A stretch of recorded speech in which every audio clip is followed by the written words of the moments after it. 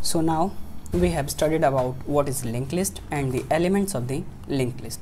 Now we will write the code of the linked list. So let's write, we will write hash include and iostream using namespace standard, and here we will define a class which will be named node. Now in the public we will write data, so in public we will write data which will be integer type, and now we will create a pointer next which will contain the address of the next node. So here node and the pointer name will be next. This will contain the address of the next node. Now we will define a constructor. So let's write constructor node, and in this node in this constructor we will pass the argument data. So this data will be integer type, so we will write int data.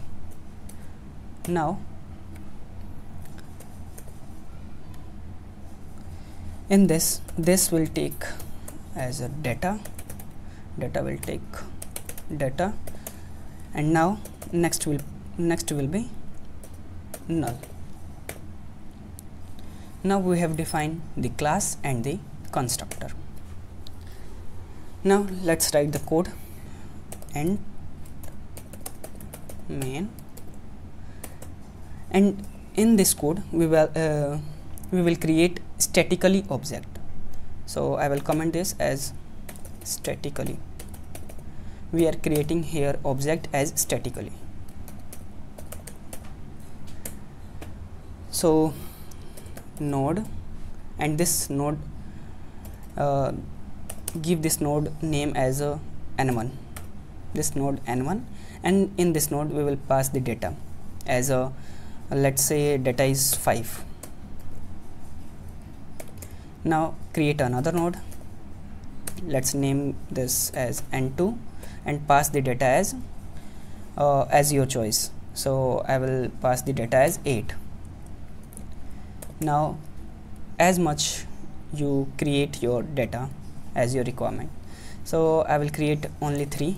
Let's write node n3, and I will pass here data let's say 9. Now I have created this these 3 nodes.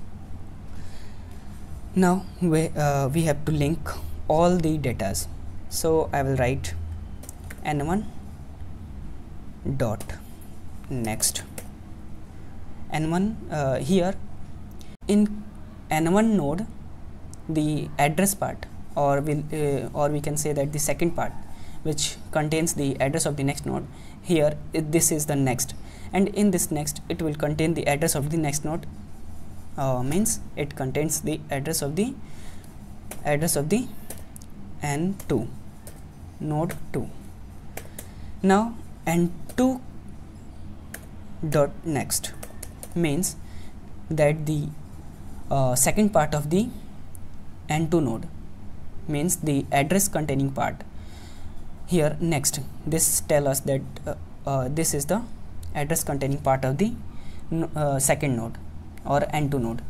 So this will contain the address of the next node, means this contains the address of the node n3.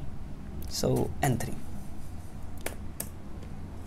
Now we have to print the data, so we will print cout n1 or dot data. This will print the data of the n1 node.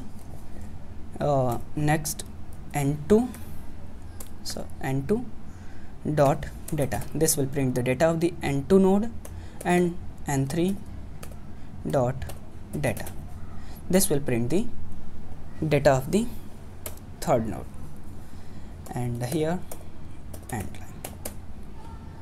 Now return the function, and let's compile the file.